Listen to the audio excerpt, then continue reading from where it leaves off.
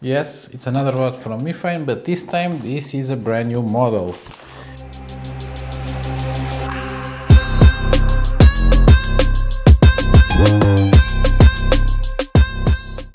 If I open the careful package square cardboard tube, I will have again the bubble wrap. It's on a two-part, the rest of it it's inside of the cardboard tube.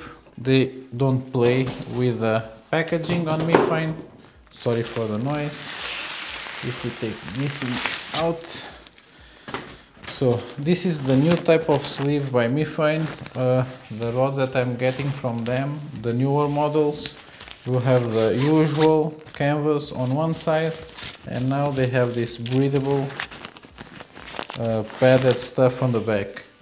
And this is the Jig Smart. This is the spinning rod, but it's very long. It's 256 centimeters. The cast weight is from 4 to 18 grams, and this is because I recently started to go after sea bass and other saltwater species, and I needed a bit of a longer rod that still could let me cast lower weights.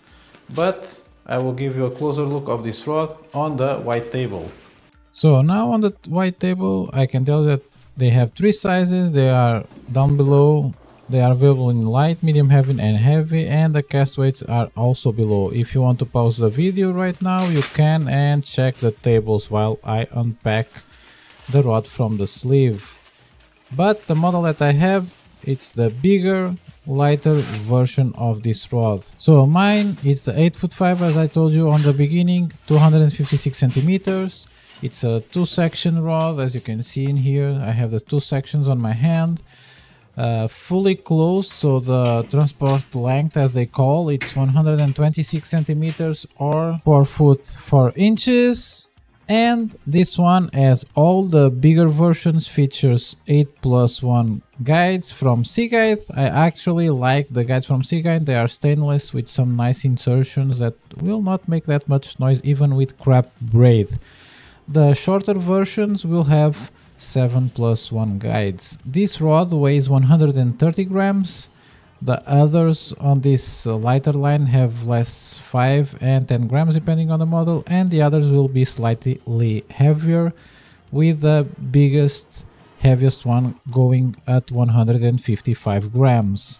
In here, very cool graphics. All the rod is black. It has a ABS reel seat with some stainless steel insertions and a nice 30-ton carbon blank.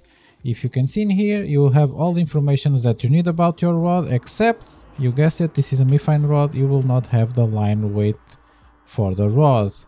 So I will give it a closer look on the EVA with some cork insertion on the bottom of the rod. Nice graphic from MIFINE. The cork, it's actually very pleasant, as the EVA. It's very, I will not call it stiff, but it's actually pretty comfortable to hold.